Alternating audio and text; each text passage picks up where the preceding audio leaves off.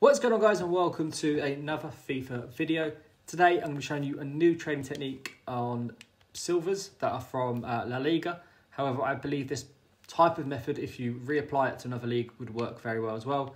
The reason I think La Liga is pretty good, I will actually just show you before I sort of show you the method as to why this method does work, and it's pretty good. That I've sort of noticed over the last few days that I've been using, and it's not bad at all. It's starting to allow me to make a lot of coins as well as doing the Liga Santander for a bit cheaper than I would potentially do it for if I was just buying stuff by buy nows. So as you can see here, the max silver, so these two squads here require bronzes and silvers. So you need 7 in this one, and you need a full squad here of silvers in this one. And the reason why it's great is because they don't need to be from one club. They can be in any club, as long as you get the chemistry requirement there of 90 chemistry and over 70 rated. So basically, any silvers that you pick up that are a bit higher rated than 70 rated, it would be like they sell on for a little bit more than what the ones below that will sell for. Now, the reason why that's good is because obviously you can make a bit more profit on that. So you would type in silver, you type in La Liga, and you would basically try and work out what the lowest buy now is on these La Liga cards. So there's one there for 1.1. Did they go any higher to 1.2? So 59th minute is around 1.2. Obviously, we wouldn't list it at that price. Well, I don't know. Maybe we would, because it looks like they would at least sell for 1.3, depending on how many are on the market at a certain time. However, the variety of cards here isn't that big, and it does look like the defenders are non-existent in here after examining it. So if you get a defender, apart from here, this guy has only just been listed, so he actually might have been quite a good snipe to pick up, potentially. I won't do so just for the video's sake, but the defenders look like they go for more. Let's just have a look. So defenders at 1.5. Yeah, it looks like defenders going for a bit more. So take that into consideration as you pick these cards up. So obviously the first one you could do is try and snipe them. So you could actually even just do it by defenders and just try and snipe them below their lowest buy nows. So that 900 coin there would have been unbelievable. So you could do it by defenders here and just try and pick them up, probably say under 1.3, just to make sure you're going to make profits. So there, 1.2 would have been nice, but obviously not the greatest. But if you get any of these silvers that do pop up at a reasonable price, you're going to make a lot of coins on them. Now, it might be a little bit harder if you're concentrating just on one position. It's unlikely that they'll be listed as regularly as all the other silvers in the league, so just be aware of that. But during busy times, it might be worth doing so. So let's just try this without doing a particular position. We know the lowest we could sort of sell them on for is around 1.2, I think. Yeah, about 1.2. So we'll put 1.1 in, and we'll just start searching. So that guy there at 850 actually would have been good. Probably not going to get him. Yeah, he's already gone, I thought so. Try and get him. We've got Baba there at 1K. We'll have a look what he's going for.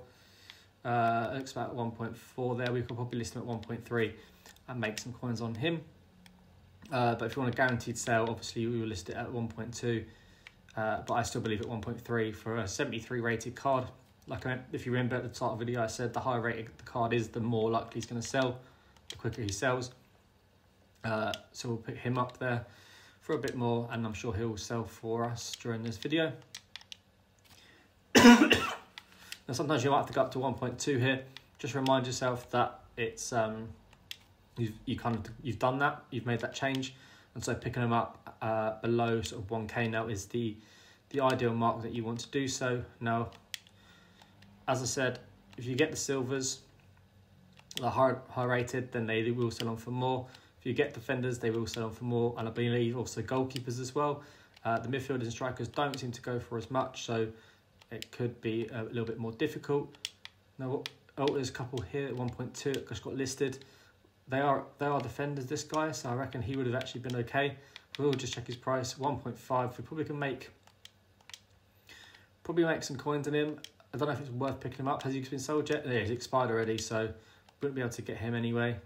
We kind of dabbled on that, but if you see any centre backs that come up now at 1.2, we'll be able to sell on for about 1.4 at least, making a little bit of coins there. should you want to. So it doesn't look like this method is actually very regular on the snipes during this time of day that I'm doing it, but I know full well it does work. There also is the other method here, which it does take a bit longer to do this. It may be worth just taking the max price off and just sort of searching, because sometimes what I found, it doesn't filter through cards. So you can pick this guy here, knowing that we send on for 1.4 in terms of defenders. Obviously mass bidding here isn't as good as it would be in other leagues, but you can start to see some of the players here that are filtering through. So we're a little bit late to the party on that one, but you can keep going and look for a card that has a bid on it and make your bid on it depending on the price. So I think the best way to do this is probably play around the maximums, minimums. We're putting 950 here. Unfortunately for us, okay, so it looks like 950. So you basically, we just worked it out. So if we now bid 1,000 on all of these, we've got a good chance of making or picking up some of these cards on the mass bid. We know we can sell them on for 1.2 should we want to, and some of them sell on for a lot more depending on the rating. So always check the cards. I can't stress that enough. That is the super important thing here. I might actually try this on some cards for 950, depending on if they've not got a bid on yet. But the other ones that do, I will go up to 1,000, and then I'll be able to relist them on, make coins on them. And if I just kept on repeating this method until I've had 50 in my watch list, we know we need 11 silvers for the La Liga squad, and so we could literally sell on 39 of these cards and keep 11 in our club to finish it off, and we get that squad done, and we still make probably profit overall on buying these cards, because obviously you're selling more than you're putting into your club, and so the cost is basically covered by the profit, if that makes sense. And so you can get these silver parts done really easily.